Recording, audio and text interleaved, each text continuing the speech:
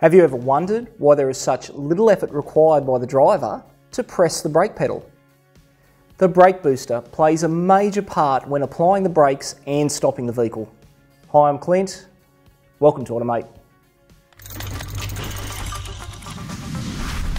Because most vehicles are now fitted with disc brakes, vehicle manufacturers cannot utilise the self-energisation effect that four-wheel brake drum and shoe systems develop. So a different method of force multiplication is required for a vehicle using brake rotors and pads. Vacuum suspended brake boosters are the most common force multiplier used in automotive brake systems.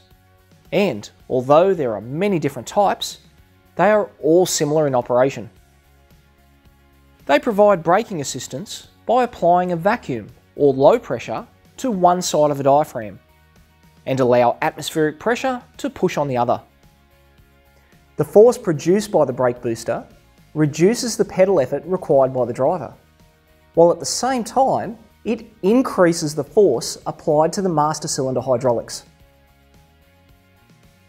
We call these components vacuum brake boosters, but be aware that the term vacuum is only used to indicate a negative or low pressure, which is any value below atmospheric. In the past, all gasoline-powered vehicles used manifold pressure to operate the brake booster. Like what you see?